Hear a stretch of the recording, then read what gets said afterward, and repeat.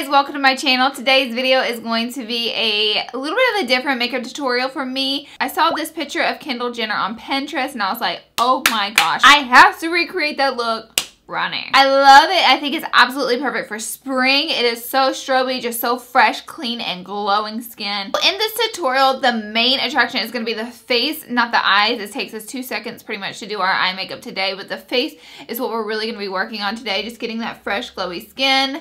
Minus my friend here, we're gonna name him Frederick. Let's name him Fred. And I'm also gonna be using in today's, ooh, it's got fingerprints all over it. Let me clean that off real quick. I'm going to be using a brand new palette by Pure that hasn't even launched yet. It launches on the 30th of this month, so mark your calendars because it's their new strobing palette. I used all 3 colors in this palette for this tutorial today, and this is their SunKiss Glow, and they have a Moon Glow palette as well. But today I'm gonna be using the SunKiss Glow one. So freaking gorgeous. The bronzer, the blush, and the highlight. It's just a strobing palette, and we use it all over the face today. I'm going to show you how to put it into good use. Be sure to subscribe to my channel before you leave for more tutorials, more talking videos, more random stuff that I be putting up on this channel. We're going to jump right in and get started, and I hope you're ready.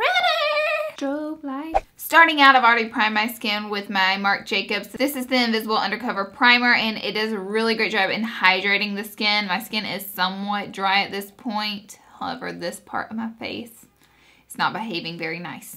Next, I'm going to go in with a little bit of primer water from Smashbox just to help prime the skin a little bit more. I mostly use that Marc Jacobs primer just to add moisture to my skin. I'm going to be going in with the Makeup Forever Ultra HD foundation. I'm in shade Y365. Mine has my name engraved on it. I'm going to be using just a wet beauty blender to blend all of this out. My skin's kind of dry like I said before, so actually using a wet beauty blender, I learned this last year, that it helps retain moisture into the skin by pressing a wet beauty blender. And we're also going for a very dewy, strobed out look, so this is going to help with that too. If you have extremely oily skin, a wet beauty blender may not be a good thing to use all the time. You might just want to stick with like a kabuki brush blending out your product. Now that I have my foundation on, I'm going to be going in with my NYX Ultra HD Concealer, and I'm just going to apply this to the under eye. Those dark bags are lingering. I'm gonna just go ahead and highlight my face.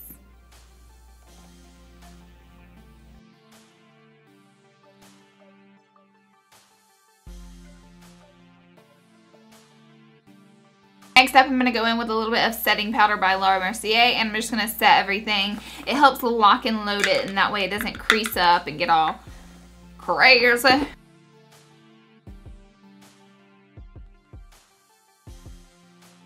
That I look like I've been baking cookies all day, I'm going to let this set here for like 5 minutes, maybe a little less, and then I'll just dust it all away. Next, I'm going to take this Morphe E57 brush and a little bit of this brown contour color from Makeup Forever, and we're actually going to do a bit of cream contouring. Anytime I do any type of Jenner or Kardashian makeup, I tend to cream contour a little bit. I'm going to take this F77 chiseled contour brush and kind of move the cream product around a bit, and then I'll blend it out with my beauty blender.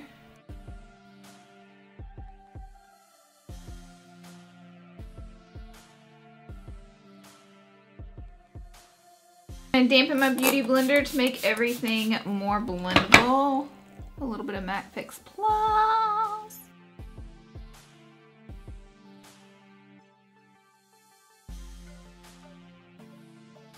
Now that that's blended all out, we're going to go in for the main attraction, which this is the SunKiss Glow palette. Going in with the bronzy shade right here, which is just a beautiful shimmery brown color. It's really going to bronze up our skin. I'm just going to dab it with my beauty blender, and we're just going to intensify that contour and give us a little bit more of a bronze SunKiss look. I love the way bronze skin looks. It's just so pretty. Especially right there on the temples where the sunlight naturally hits your face. It just looks like a very beautiful, natural, bronzed up look. Next up, I'm going to continue to use this palette. I'm going to go in with this beautiful, like, I want to call it rose gold. It's like a peach with a little bit of a champagne color within it. I'm going to take the butt of the beauty blender and just kind of boop, boop, boop. I'm going to actually use that as kind of like our blush.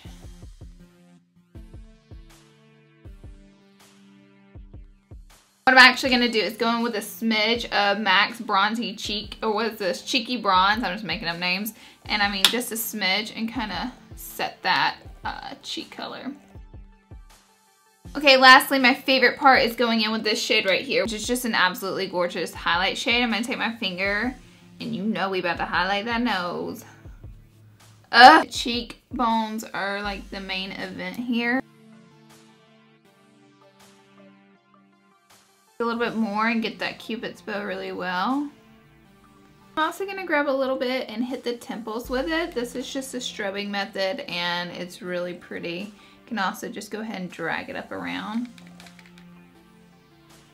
Now we're going to move on to the eyes. I'm going to take a smidge of this little light taupey brown color called Cork by MAC. I'm going to pop it just right there in the crease and blend it all over really, but keeping it kind of low into the crease. I'm going to take Crimper from ColourPop, and with my finger, I'm just going to apply this right to the lid by pressing it on. It's such a gorgeous color. I'll take a bit of this highlighting shade from the Strobe palette and apply it to the inner corners and like that tear duct area.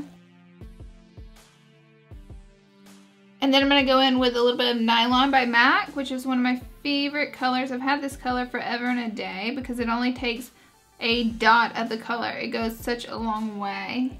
And we're just going to apply that right on top to set that strobe color. I'll also go ahead and apply a little bit of this Nylon to the brow bone. Highlight them brows. Next, I'll take this liner pencil and I'm just going to fill in the waterline with a nude color. Gonna open up the eyes.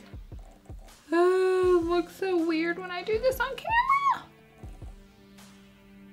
I feel like I just made myself look really sleepy because I don't have any mascara on yet, but just wait, it gets better. Something that I've recently learned to do, just because my lashes are so dark, and when I put such a light color and try to put fake lashes on top of my real ones, you can see like in between where they don't meet. So I've been putting like this very thin strip of liner across the lower lash line every time I don't wear wing liner. We're not gonna be wearing, I have an itch, I'm not picking my nose, but we're not gonna be wearing wing liner today. So I'm gonna do just that very thin strip, and it helps to define the eyes a little bit too.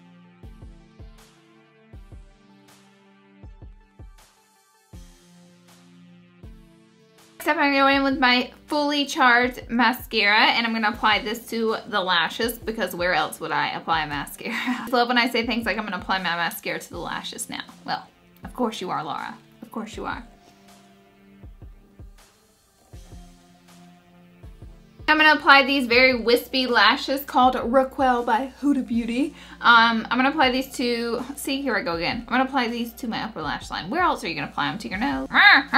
Kendall's lips are so faintly colored. Really, they're not even colored. It looks like she just has a, I'm looking down at a picture of her. It looks like she just has a sheer gloss on. I have a Cathedral by Jouer Cosmetics, which pretty much just looks identical to what she has on. It looks like she has a smidge of color underneath. So something weird that I'm going to do is take this cream blush from Smashbox. It's called Silver Lake Sunset. And I'm just gonna apply this to my lips. We get weird up in here. And then I'm gonna apply a Cathedral by Jouer on top. I'm glossy instead of flossy. Then I'm just gonna take a little bit more of this color and just make sure it's just over the top. The last step is to spritz your face with a little bit of MAC Flux Plus.